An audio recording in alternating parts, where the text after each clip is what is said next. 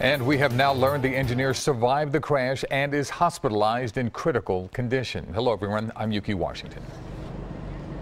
Good afternoon, everyone. I'm Jessica Dean coming to you live from Hoboken, New Jersey, near the scene of that terrible accident from this morning. 50,000 riders, both train and bus riders, travel through that terminal every day. It sits along the Hudson River right across from New York City, and authorities say that it's clear the train did not slow down when it entered that station. It is going to be many days, even weeks, before investigators can figure out exactly what caused this crash today.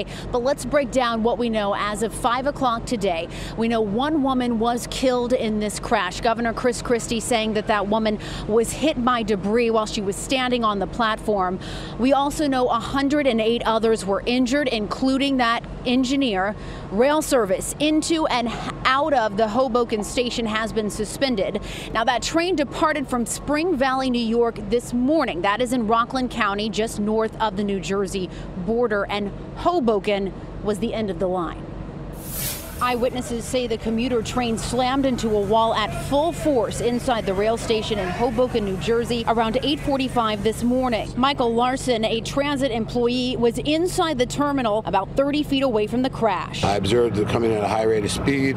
It went over the bumper block, basically through the air, traveled about another 40 feet, came to a rest. People were standing on the platform waiting to commute into New York City. There were folks hobbling around, people holding their limbs, holding their backs and things like that. There were definitely some bad injuries. Blood kind of like around their faces. People were kind of holding on to each other. Officials say the station's roof partially collapsed on top of the train.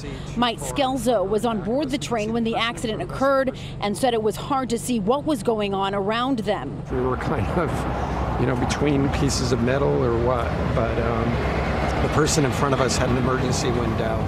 We pulled the window open and then climbed out of that. Rescue crews climbed through crumpled train cars to reach passengers trapped under mangled metal and dangling wires. The injured passengers were taken to a parking lot that turned into a triage area. But people were crying, and it was sad, man. It really looked sad. As federal investigators try to figure out what happened, they'll look at various factors, including the condition of the tracks and the speed of the train.